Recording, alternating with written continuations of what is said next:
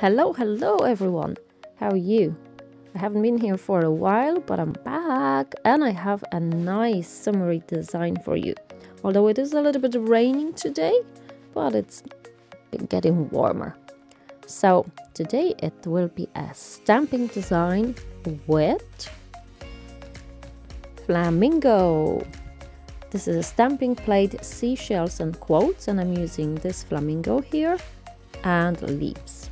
So first flamingo, and then next one leaf, a monstera leaf on the bottom, and then another on the side. And then I made a mistake, so I had to remove this part, and I used a corrector pen. My corrector pen has been used many times, but it's still working. Inside is nail polish remover, non-acetone nail polish remover, and it's very handy for mistakes like this. And then one more stamp at the top, because I wanted more leaves. And then I paint inside. This is Addicted to Me gel polish, and then slightly mixed with marshmallow gel polish. And I fill inside of the flamingo's body, just quick. I'm using brush detailer number 3, and on top I'm adding a little bit more pink, and this is marshmallow gel polish mixed a little bit with Flaming Fuchsia, so I have it just like pinkish shadows. So this is what I'm adding here. You could also use a neon pink, it would be brilliant. Then I'm using for the leaves mimosa gel polish mixed with a bit of neon green. It looks awesome. You could also use gel polish apple green. It also has a beautiful green shade. And I'm filling inside all the leaves. Don't worry too much. It just needs to have this color inside. And then I'll go over with black liner gel to fix the borders of each petal of each leaf. And here I'm using brush detailer number 1 and filling each leaf inside, just like this.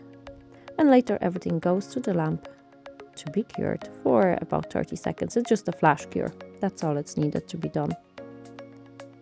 And then I'm taking, after the design's being cured, I'm taking Jessica's Choice brush, very fine brush, great for details, and I'm going over some of the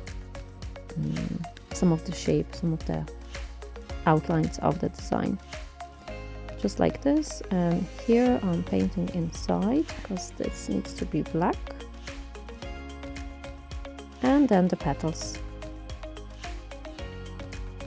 And don't worry if the lines are a little bit too thick.